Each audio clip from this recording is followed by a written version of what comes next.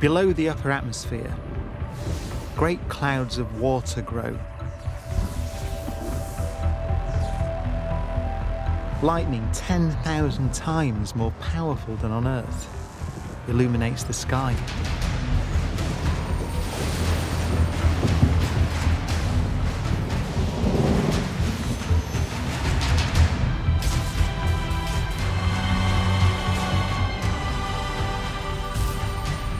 This lightning transforms methane gas into huge clouds of soot.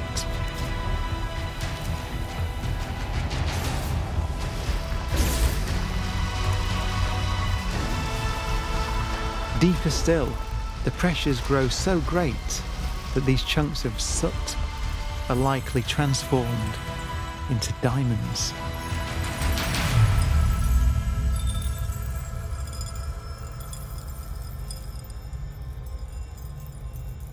But even these diamonds will succumb to the pressures of Saturn, eventually liquefying.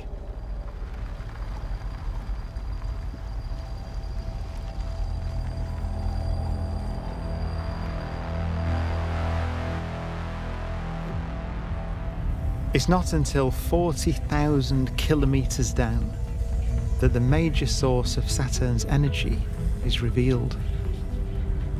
Here, pressures are so intense, gases behave like liquid metal.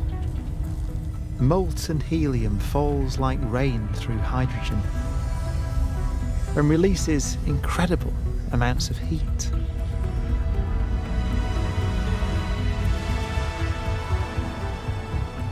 And we think that this is the extraordinary heat source that has been helping to drive Saturn's weather.